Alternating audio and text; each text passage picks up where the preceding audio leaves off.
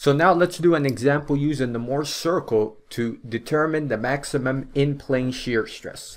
So we're told here that using the Mohr circle drawn below, the maximum in-plane shear stress in KSI is most nearly what? So what's happening here is they give us a Mohr circle and our original stress conditions are graphed using this Mohr circle. So we know here we have one point here and another point here. So this one will have a corresponding sigma x, the stress, the normal stress, and tau xy. So this 40 is our sigma x, this is tau xy, and here this is the other point, this is sigma y, and this is still tau xy. And we know here the end goal is to find the maximum in-plane shear stress and pick an answer in KSI. So we know that the maximum in-plane shear stress, tau n, will simply equal to the radius of the Mohr circle. This is also denoted in the handbook. It says the maximum in-plane shear stress is tau n, which is the shear stress, the maximum is the radius of that Mohr circle.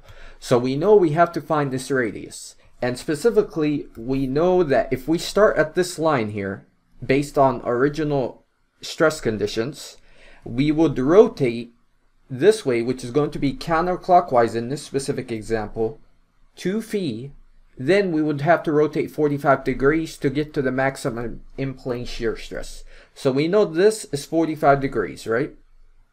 And this is going to be 2 phi.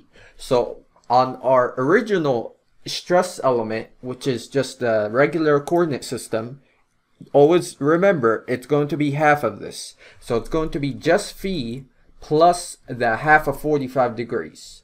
But here on the Mohr circle, we would rotate 2 phi counterclockwise, then we would rotate 45 degrees to get to the maximum in-plane shear stress, tau max. And this would equal to the radius of this Mohr circle. So how do we find the radius? What we're going to do first is essentially find the center, because we know we need the center in order to find the radius. So I'm going to find the coordinates for the center of the Mohr circle first. So this is step number 1, is to find the center, because we're going to determine the radius graphically and visually by using the Mohr circle. So the center can be determined by taking the average.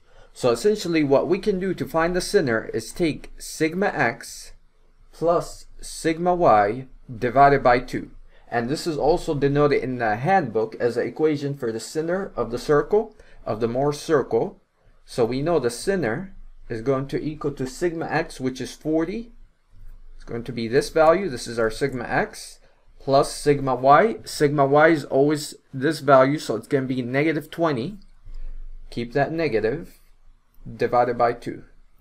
Now we can find the center, and for that we get 10 KSI. So we know this is going to be 10 KSI in the x direction from the origin of our coordinate here. So this is the origin and we move to the right, 10 KSI. 10 KSI to the right on the sigma axis, strictly in the x. So we know the coordinates for the center is going to be 10 in the x and 0 in the y. Just remember, the center will have coordinates of 10 KSI and 0 in the y. We do not move up and down, right? So that's the coordinates for the center. After doing that, we can now determine the radius. So now we can determine the radius, which is what we want to find, the maximum in-plane shear stress. So the radius here will denote as, in blue, I'm going to use this. So you can either use this radius, but what we're going to do is find this radius here. I'm going to find the radius, and we're doing this visually using the Mohr circle. And what we're going to do is do the Pythagorean theorem, essentially to find the hypotenuse here.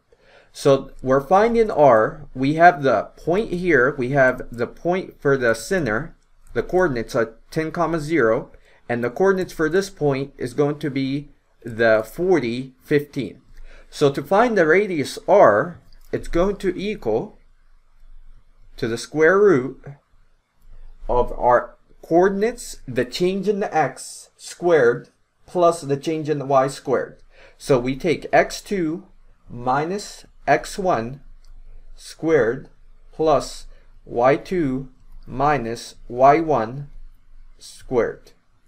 So we know that this is the change in the x, so I'm gonna, based on the coordinates from, again, the center and this point, because we're looking at this line, just the radius, right? You can either do this radius or this, it's the same. So we're finding the radius here. We take the change in the x coordinates. So this is the x coordinate, x final minus x initial. So this is x final minus x initial. So it's 40 minus 10. So we do here, this equals to the square root of 40 minus 10 squared. Now the change in the y, what is that? You take y final, which is 15, minus y initial for the center, which is 0. So we take 15 minus 0, and don't forget to square that. 15 minus 0 squared. Now we can solve for r, and we get 33.54 KSI. So this is our answer, and this is the maximum in plane shear stress. So it should be D. And that's it. Thank you.